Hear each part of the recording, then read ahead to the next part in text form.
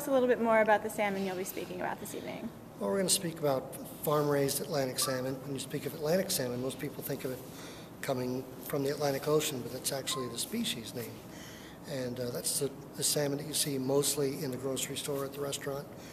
But we also have a great opportunity for seasonality of wild salmon, very, very rich in taste and in flavor. I like to call it salmon made by God. It's fed on whatever it has around it, usually krill and other shellfish. It has really, really rich taste. And we're going to talk to the servers tonight about opportunities to give them more education and speak about the product and how to educate themselves as well as their customers.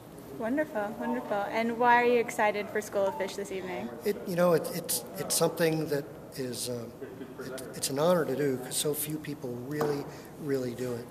It works out for all of us in the long run. In a sense, we're not salespeople, as are the Fruges are not either.